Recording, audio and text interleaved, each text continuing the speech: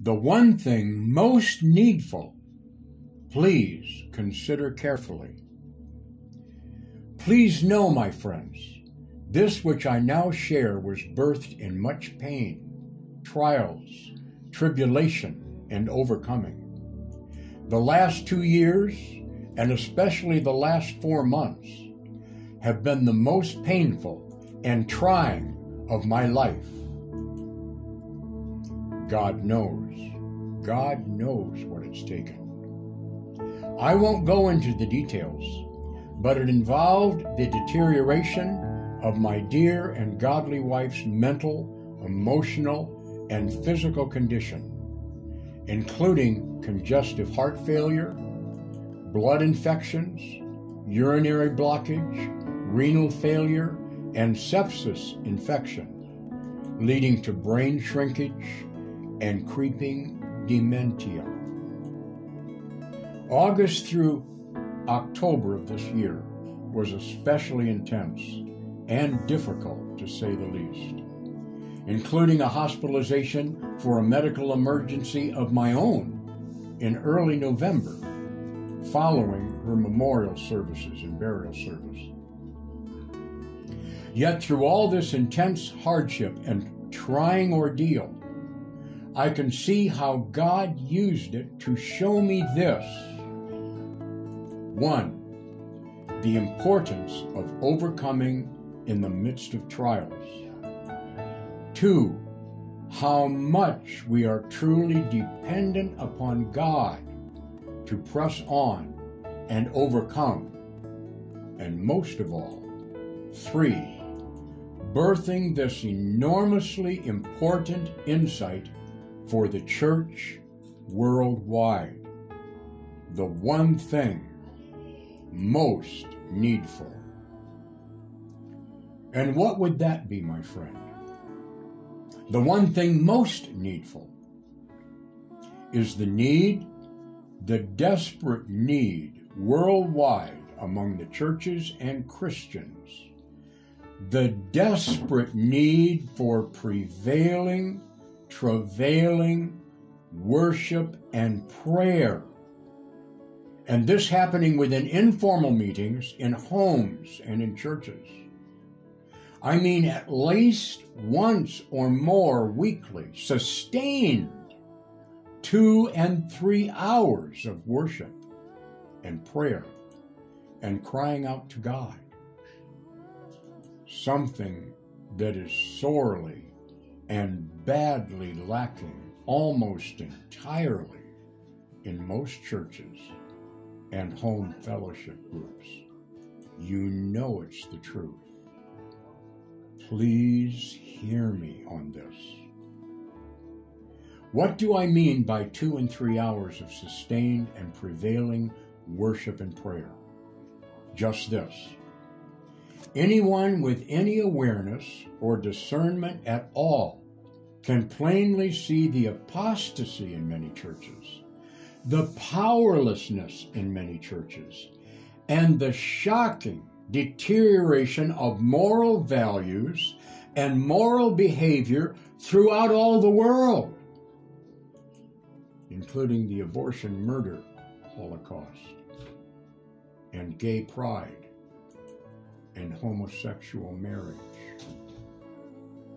Furthermore, there is accelerating violence and distress and perplexity of nations. This is everywhere today. The signs of the times are everywhere. See 2 Timothy 3, 1 through 5, and Romans 1, 18 through 32. Check it out. Am I right? Look around. I know that I am right on this. Something this obvious was birthed, I can tell you, through pain and suffering and much overcoming. So much so that I don't want to go into the details, but it was enormously painful on all 3 levels: mental, emotional, and physical. Please check it out. All this that I speak of now is in full swing. The apostasy, the great falling away, is in full throttle throughout all the earth. And most of the church and churches are prayerless and almost clueless about it all. Instead, it is simply business as usual. Not good. Not good. I can tell you honestly, in fact, it is a spiritual disaster. And God is not pleased. So then, here is what God has strongly impressed upon me to declare and to do. A minimum of 2 to 3 hours of sustained worship and prayer every Saturday Shabbat, 7th day, in the afternoons, from 1 to 5 or 6 p.m. every Shabbat. Most of the worship prayer time is between 2 p.m. and 5 p.m. here in our home. This meeting is in the home. It is informal, as a family, and by invitation only to burdened pastors, prayer warriors, and true worshipers. Here are the scriptures that clearly apply to all this. The scripture says, the fervent prayer of a righteous man or woman availeth much. The fervent prayer. And for when 2 or 3 or more are gathered together in my name, there am I in the midst of them. And God must be worshipped in spirit and in truth. For the Father is searching throughout the earth for true worshipers, and for those who will stand in the gap in a day such as this. The meetings we have had so far, God has truly honored wonderfully with His refreshing presence and confirming over and over just how needful such meetings are among Christians in this late prophetic hour in these perilous times. Truly perilous times. The anointing, my friends and my brethren, the anointing comes via worship and prevailing prayer. Period. You can't get around this. Period. Especially corporate prevailing prayer. As on the day of Pentecost. As on the day of Pentecost. And the birthing of the Spirit-filled church, ecclesia, the called out ones, the body of the assembled elect. I am not exaggerating in this. Everything of vital importance begins with fervent, God-seeking, God-honoring worship. This is something that cannot be skipped over or ignored. Please hear me. This is something that we cannot skip over or ignore. We begin our worship prayer time in my home, in our home, with a playlist that I put together from my laptop and audio system. Beginning with the shofar blast, then anointed worship songs like More Love, More Power, More of You in My Life. The absolute best and most anointed worship that you can find on the internet and download it on a playlist. Then we are singing choruses like, Holy Spirit, Thou art welcome in this place. And I worship You, Almighty Yahweh, there is none like You. Then, after this, prayer and back into worship again. At least 2 to 3 hours of this, sustained, no interruptions. Everyone is encouraged and allowed to pray, everyone, usually going around in a circle for the sake of order.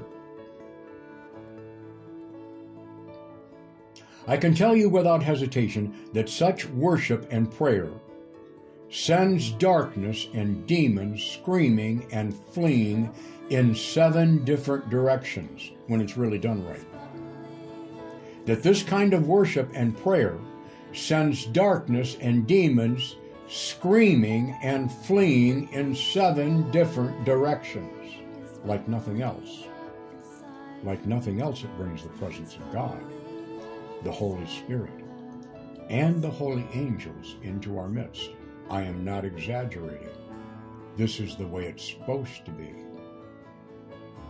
There is nothing that compares with it for personal edification, times of refreshing, and the great, great need for prevailing prayer for all the needs and burdens that need to be brought before the Lord God Jehovah. The Lord God Almighty, He needs to hear our prayers on these things, including a revival of holiness and pulling down strongholds of the enemy, strongholds of the enemy in churches and many lives and families. So here is my counsel and exhortation. Do it. Do it. Start now. Do not delay. Find at least 2 or 3 like-minded burdened prayer warriors, and meet on Shabbat afternoons or any available afternoon for that matter, and start doing just as soon as you possibly can.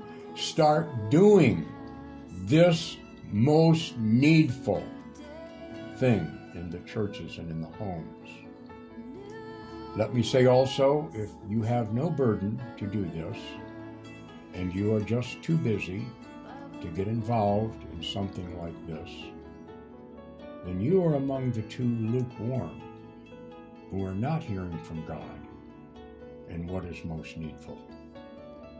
I tell you very honestly and boldly, thus saith the Lord Yeshua, the one thing most needful in lives and in churches is prevailing worship and prayer in this very, very late, dark, and prophetic hour when the world is literally falling apart and the churches are mostly powerless and prayerless.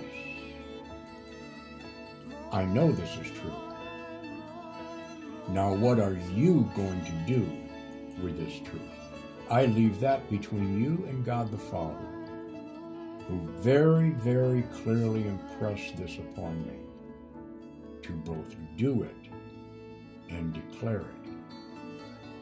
I pray God motivates and raises up fervent, prevailing home prayer worship groups, such as I have described right here, and that He had raised them up throughout the Philippines and the nations. He will speak to a remnant, my friends. Listen to me carefully. He will speak to a remnant, but a solid remnant is all God has ever needed. For you see, He knows full well that most are asleep and lukewarm and even resistant to such an idea as I've just told you.